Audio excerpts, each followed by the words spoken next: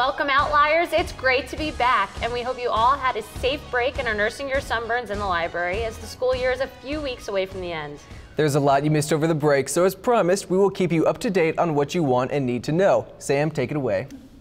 2 inmates escaped from a Quebec jail in a helicopter. Police arrested 3 people after the inmates escaped, and the inmates quickly surrendered to police.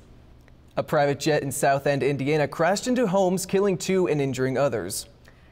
Seton Hall University mourns the loss of a pregnant lacrosse coach after she was killed in a bus accident. A wildfire broke out in a resort area near Smoky Mountains in Tennessee. There were no injuries. Students at the University of Central Florida had to evacuate after explosives were found in the dorm of a student who had recently taken his life. Chicago Public Schools will close 54 schools as part of a plan to address the $1 billion deficit. Parents protest as it will affect 30,000 students. Hillary Clinton vocalized her support for gay marriage as the battle makes its way to the Supreme Court. 17, 29, 31, 52, 53, and 31. These numbers were on one winning ticket that was sold in New Jersey for $338 million Powerball jackpot. The owner has not been identified.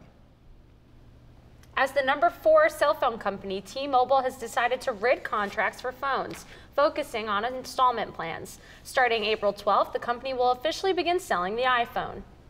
Italy's highest criminal court overturned an acquittal of Amanda Knox and orders a new trial in the 2007 slaying of her roommate. A script from the popular TV show Breaking Bad goes missing after actor Bryan Cranston's car was broken into. 2 Georgia teens were arrested for slaying a baby in a stroller and wounding the mother. Nelson Mandela was admitted to the hospital with a lung infection yesterday. South African presidency says he is responding positively to treatment. Banks in Cyprus reopened for the first time since March 16th with limits on transactions. Limits are set to keep customers from draining their accounts in lieu of the recent bailout. A judge ruled that Oscar Pistorius can leave South Africa to compete with conditions. The runner awaits trial for the shooting death of his girlfriend. He may only leave the country if he provides an itinerary of his plans at least a week before departure. Lawyers say the Colorado theater shooting suspect offers to plead guilty to avoid the death penalty. President Obama appoints Julie Pearson as the first female director of the Secret Service. For years, the opinion of same-sex marriage in America has been shifting, and this week the fight for marriage equality takes center stage at the Supreme Court. The justices will hear arguments on both sides of the topic and then decide the constitutionality. A new CBS poll shows 53% of Americans support same-sex marriage, while 39% oppose it. In the past 2 weeks, 7 moderate and Republican senators have announced their support, bringing the total to 47 senators. For the first time, more conservative states admit that it may be safer to back gay marriage than to risk being the last ones to join the cause. When the court makes a ruling, we'll have full coverage here on The Outlier. For those of you back from spring break, be aware that the FDA recently released a warning pertaining to henna tattoos. The popular temporary tattoo art may not actually be temporary at all. Some consumers have reported reactions to the tattoos, including skin redness, blisters, lesions, loss of pigmentation, and even permanent scarring. Traditional henna is a reddish-brown coloring made from a plant, and the FDA believes the problem arose due to the use of black henna, which includes harsh chemicals such as PPD, which causes skin reactions. So take note of the color next time you decide to ink. Big baby news from the Today Show. Weekend anchor Jenna Wolfe came on the show Wednesday to make 3 big announcements. The first is that she's pregnant. The second is it's a girl who's due in August. And third, when she came on the Today Show, she also came out on the Today Show. She says she's expecting the baby with partner and NBC correspondent Stephanie Gosk. You look great today. Thank you very much. And Jenna's here with, can I say, or no, I'm not going to say, you should say, big news. I have some big news. This is big for me. I'm actually pregnant. I'm quite pregnant, actually. Thank you. Thank you very much. Jenna will be blogging about her adventure on moms.today.com. Grant Inman is an ASU student and the creativity behind Pomo and Kitsch. Inman launched the one-man band in 2012 and has since gained popularity. His song Autofocus has hit over 36,000 views on YouTube. Autofocus is a very creative and alternative video.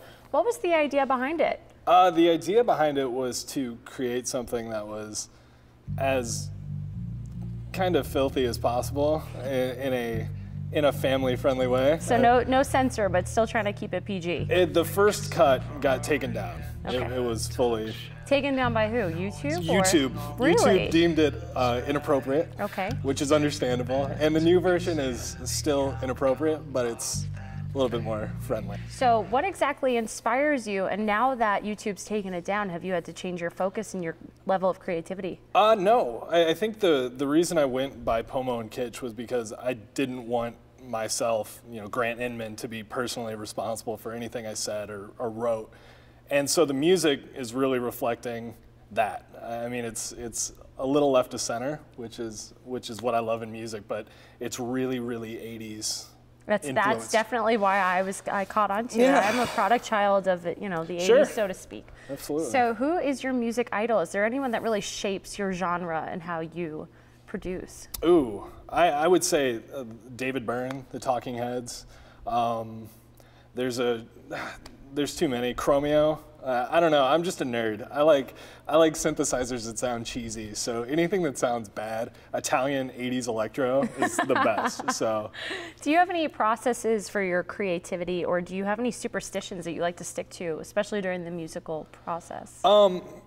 Trying not to irritate my neighbors. I mean, that's the one thing right now that's dictating. I'm writing a new album, and it seems like every time I get something rolling and I want to hear it in speakers, my neighbor's banging on my door. And so pretty much just the inspiration just comes from not being able to sleep in Arizona because it's too hot for a Midwesterner. So. Right. Well, tell us a little bit about your new album. How are you gaining a following? Basically, I've been getting internet radio play, a lot of it, and I've been getting cool emails from people all around the world saying that they've heard the album and that they're buying the album from my website. That's amazing. Which means that it goes directly to me, and I can fund the next album. So. Right. Yeah, that comes out April 30th. Well, we're excited for it. And I heard we were talking before, but what do you do for those people that do reach out for you?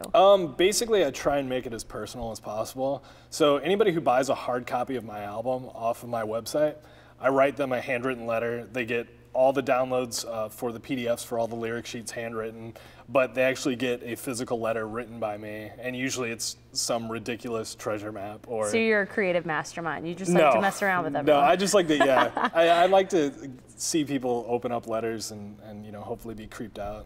It's a nice personal touch. Yeah, it's interesting. I couldn't agree more. Well, thank you so much for meeting with us today. We will have the video on our Facebook page, and keep watching.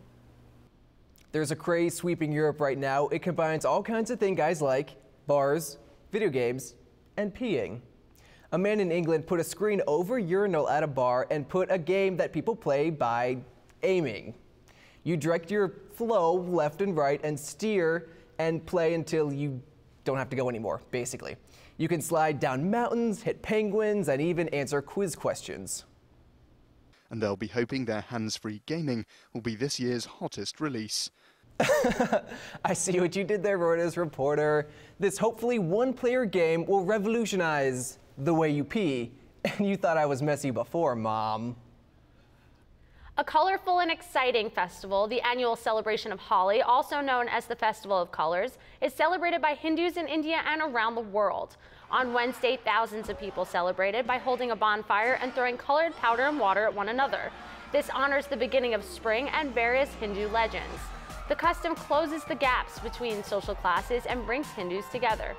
Spanish Fork, Utah, and Los Angeles are cities in the U.S. that also take part in the movement. With a check of what's trending on the internet, we turn now to Kelsey Tardillo with What's Trending. Hey, Kels. Hi, Mike. As the Supreme Court figures out marriage equality, Facebookers are showing their support by changing their profile pictures. The Human Rights Campaign, a group advocating LGBTQ rights, posted this image on its Facebook page Tuesday, encouraging its 1 million followers to make it their profile picture. While some fans immediately set the red and pink equal sign as their avatars, others have created parodies of the logo, and the HRC has adopted many of them into a cover photo for their Facebook page.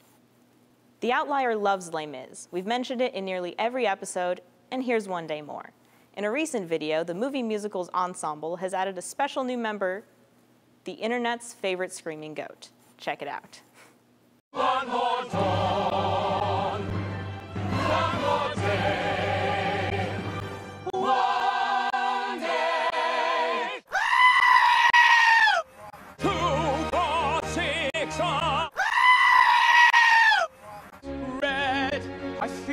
my soul on fire.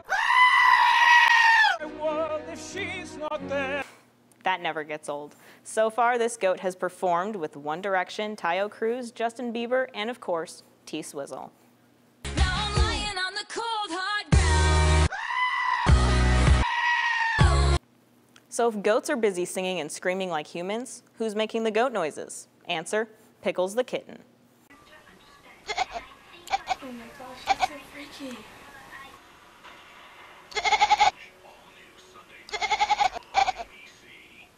It appears we're living in an era of animal identity crisis.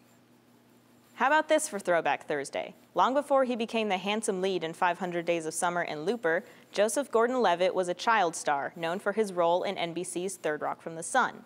A video has surfaced on YouTube of Mr. Gordon-Levitt playing Celebrity Jeopardy in 1997. Take a look. Caulfield, the hero of this Salinger novel, hates movies, phonies, and his classmate Ernest Morrow. Joey. What is Catcher in the Rye? Right. I'm so excited. You read it. That's my favorite book. Good for you. Pick again. He was just as adorable back in the day, though now he does have a better haircut. That's what's trending. Back to you, Mike. Thanks, Kelsey. Coming up next week, we're going to talk to the people behind this video. It's like you're my mirror. My mirror staring back at me. I couldn't get any bigger. But then it runs beside of me. And now it's clear as a promise that we're making two reflections into one. 'Cause it's like you're my mirror. My mirror staring back at me. Staring back at me. They sound amazing. That'll be next week. That's our show for this week. Be sure to connect with us on Twitter and Facebook. Search for The Outlier ASU. Until next week, I'm Mike Smith. And I'm Sam Kukulis. Why be normal when you could be an outlier?